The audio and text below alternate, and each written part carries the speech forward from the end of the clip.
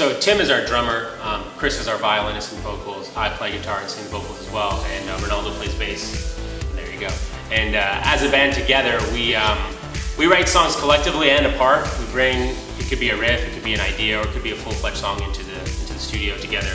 And we can all kind of contribute our own parts. And sometimes we write songs just, it starts, Ronaldo starts playing something on the bass, and there you go, all of a sudden we've got a song put together. So it really just, it always depends. We're always kind of getting better and morphing and feeling each other out a little bit more in the music, and getting better and better improvising and writing songs together. Yeah, I think one of our favorite things is when a jam turns into a song.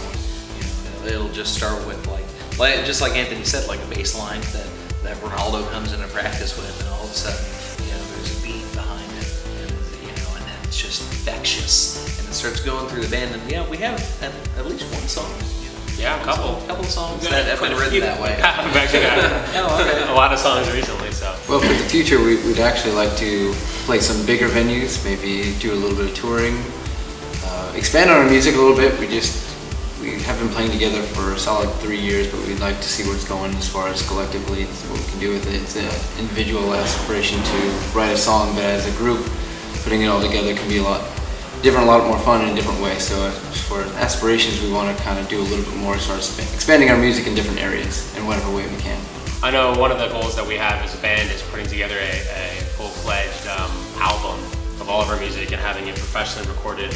We have some songs and EP kind of recorded. We're trying to get everything to that kind of highest level so we can move on. We've done a music video. We're trying to move towards more media that we can distribute worldwide, really. And it's great to kind of go different places and be able to share music with different people and different cultures. And I think that's kind of a big thing.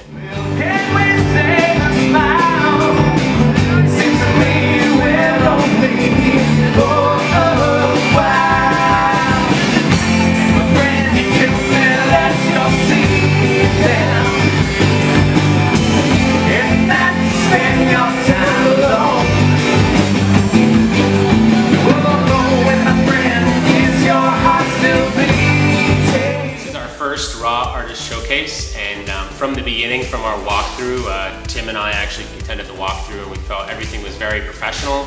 It's nice to kind of have a set schedule, everything ready to go. We just sound checked. I mean, they've got a great group of artists here, and one of the things that's most appealing about it is that there's so many different people from so many different things: artists, fashion designers, filmmakers, musicians. All of those fans that are coming are really open to other interpretations of art and music. So we're not just getting exposed in front of a number of people, it's like a qualified number of people that are like ready and willing to appreciate all the things that all the artists here do to create their work, and we're just honored to be part of it, really. You can find us all over the internet.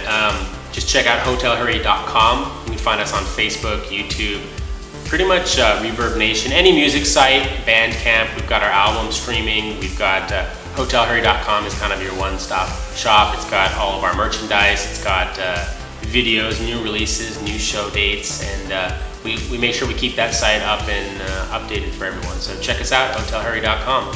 We are Hotel Hurry, and we are Raw Artists.